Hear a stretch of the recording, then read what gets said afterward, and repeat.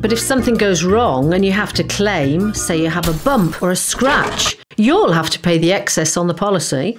In some cases, this can be as much as £1,500. Of course, you could always take out an additional excess cover policy at the hire desk when you collect your car.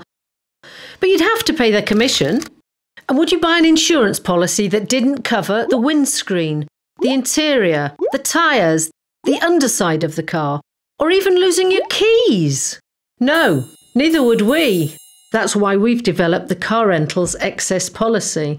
From only $4.99 a day, it will cover all this and can work out up to 60% cheaper than competing policies from the rental desk. This could save you up to £75, which you could then use to spend on something much more fun. Carrentals.co.uk, helping you have a worry-free holiday.